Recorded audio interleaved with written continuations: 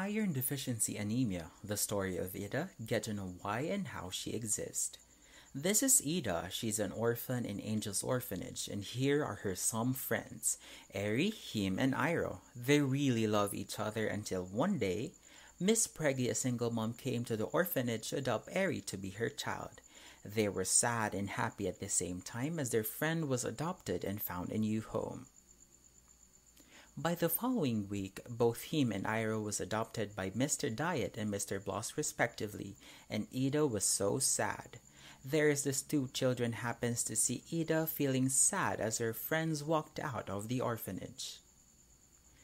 Ida, Suplem, and Richie introduced themselves to each other and became friends after that. As Ricky and Suplem replaced Iro and him, a good news from Miss Previn of Ida having her foster parents made her really happy. Mr. and Mrs. Treats cannot contain their excitement to finally meet Ida and call her as their own. They finally met, Mrs. and Mr. Treats and Ida. They finally went home and so excited to make fun memories together as one family. This is Ida for Iron Deficiency Anemia. And here are some factors causing IDA: pregnancy, blood loss, diet or food intake.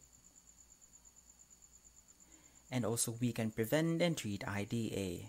This prevention that reduce the risk of having IDA for iron-rich food and diet and iron supplements.